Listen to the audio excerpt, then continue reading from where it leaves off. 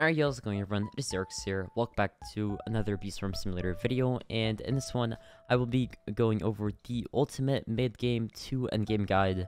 So if you're mid-game around the top shop, I will be discussing how you can get yourself to endgame as fast as possible, and what to do, what order of things you should be doing in. Yeah, if you do enjoy this video, drop a like, subscribe with post notifications on. It really does help support my channel. And yeah, let's get right into it. And yeah, feel free to skip to any part of the video of which I'm talking about.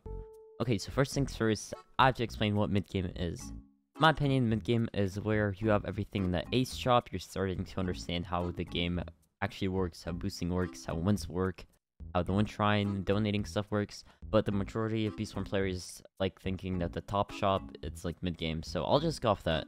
If you don't think this top bear shop is not mid-game, I'll get to the part where you're curious about, so yeah, let's just start with the top air.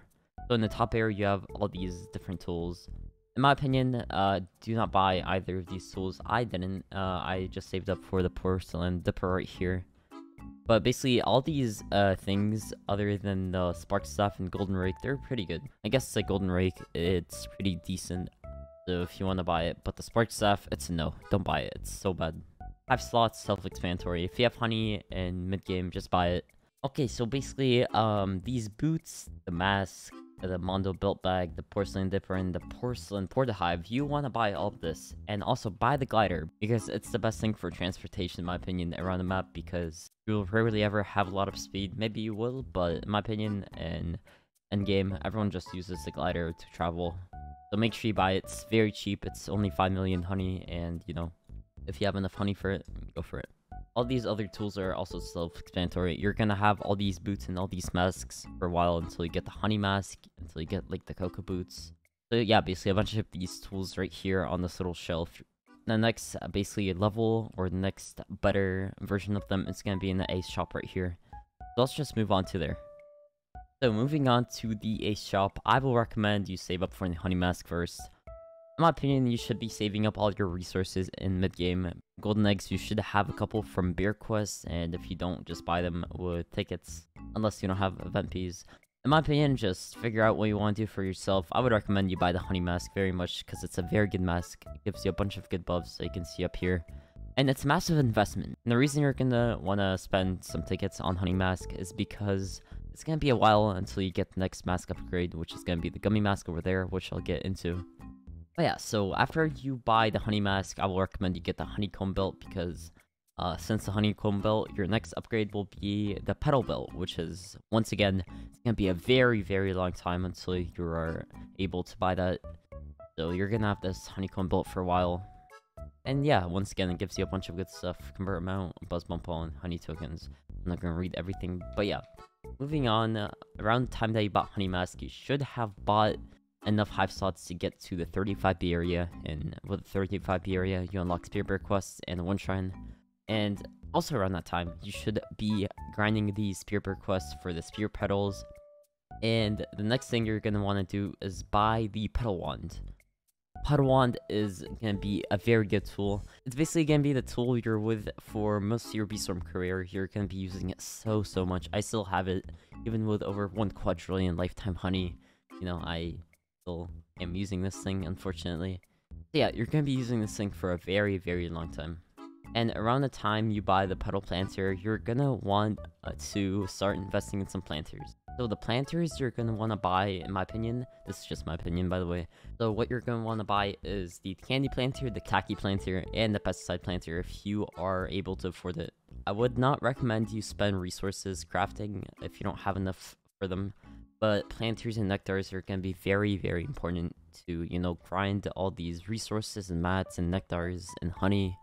You want to have a bunch of these. Also, the red clay and the blue clay planter and the red and bluish hue, they're also very good, so if you have enough for them, just buy them. But yeah, basically around this time, you should also have a Vicious Bee, so you should be saving all your singers for Vicious Bee if you don't have it. And if you do have it, you should still be saving your singers for 2 things. The Crimson Cobalt Guards, and the Demon Mask over there in the little Demon Cave. Yeah, so around the same time, you wanna, buy the Cobalt and Crimson Guards, which are currently the best guards in the game, and every pro uses them because they're the best option. So next, after you buy the Crimson Cobalt Guards, you're gonna wanna go inside this gummy layer and buy yourself the gummy mask because it's so good. And once again, it's one of the 3 best masks, but in my opinion, it's the best mask for passive grinding and best mask for mixed hive color. And if you have gummy beef for yourself as well, it's so good. It's just massive good synergy going on with a mask and the bee. It like the goo thing around the field, it's so insane. After you copy yourself the beautiful gummy mask, make sure you go over to the coconut shop once more and copy yourself the coconut canister because it is the best backpack inside the game currently. It's so good. It's the best backpack. All the pros use it. It's, once again, so insane. And it's not even that expensive. It's only like 25 billion honey. And the resources might seem very expensive, but it doesn't take any glue, I don't think. The hardest thing that you might think in the purchase is the tropical drinks, but it's really not. Tropical drinks are so free to get. I have like almost 1,000. All you have to do is just kill the crab regularly, which once again might seem like a hassle, but it's really not once you master killing the crab. After you purchase yourself the beautiful coconut canister, you're gonna want to head over to the one shrine and donate to the one shrine your second spirit petal. Because spirit petal, it's so good. Or for 3 reasons. You can get 2 tools, and you can get yourself a windy beat from it. If you guys don't know how the windy beat system works, basically, I might make a video on it since so many people get confused. But pretty much all you have to do is donate a spirit bottle to the one shrine, and then donate vials to the one shrine as well. So every single vial you donate, you have a chance of getting windy beat, and the more you donate, the more higher of a chance you have to get it. So you want to start doing it sooner than later because you definitely don't want to put off getting the best bee in the game. I feel like Windy Bee is one of the best bees in the game, in my opinion, just because it's so versatile. You can use it in every single hive color. Overall, very solid bee. After you donate your spirit petal to the one shrine, you're going to want to head over to the coconut shop once more and cop yourself the coconut clogs. And the reason you're going to want to buy them is because one reason, they're very cheap for how good they are, and the second is you're going to have them for a very long time until you cop yourself the gummy boots we'll talk about as well. Obviously, gummy boots are much better than coconut clogs, but it's gonna be a long time until you get those. And after you get yourself the coconut clogs, you're gonna want to head over to the Ace shop and buy yourself the Supreme Saturator.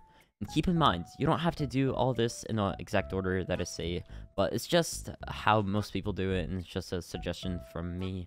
Yeah, just buy the Supreme Saturator. Very good. Luckily, it doesn't cost any resources, just honey. So if you have spare honey lying around, make sure you buy it. Make sure it's not just sitting in your account. You're not using it on something as useful as the Supreme Saturator. So after you get that, you're going to want to buy yourself one of the 2 masks. Maybe even both if you have enough resources.